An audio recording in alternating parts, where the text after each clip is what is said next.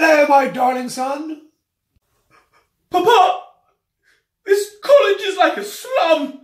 The lecturer doesn't even know the square root of Pythagoras. What kind of imbecile does not know the square root of the theory of Pythagoras? I know. I'm surrounded by peasants. And what's worse, the canteen doesn't even serve caviar. Oh, dear God. Darling son, how are you for money? I'm fine. I still have 45,793 euros, so I should be seeing through till Christmas. Okay, stay safe, my darling son. Goodbye.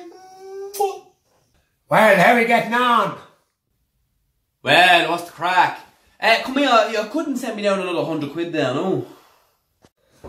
Oh, for fuck's sake, Paddy, every time you ring me it's all about money. You're doing nothing down in that college, only drinking the fucking head of yourself. Relax, will you? I'm not drinking at all.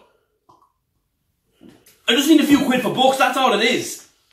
Books me bollocks, Paddy. Your mother bought you all them books at the start of the year. Don't fucking wind me up now.